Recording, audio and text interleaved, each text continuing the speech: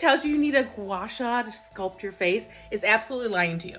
Oh, maybe I was wrong. I've literally only been using this gua sha for 4 days, and look at the difference right here in my chin. So much swelling has gone down just in using this for 4 days. Now the key is to use this in the morning and at night. I've been incorporating this into my skincare routine.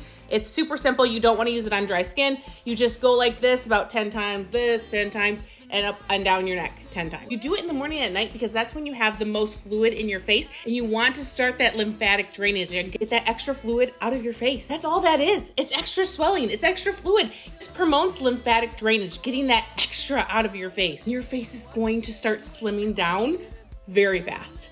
But consistency is key. Don't just think you can use this once and it's gonna fix all your problems. Use it 2 times a day. And you don't need an expensive one. I'll have the one that I use linked right here. I like it because it has like a heat setting and a vibration tool. And it fits really nicely in my hand, but it wasn't expensive at all. So maybe we should listen to people when they say you need a gua sha.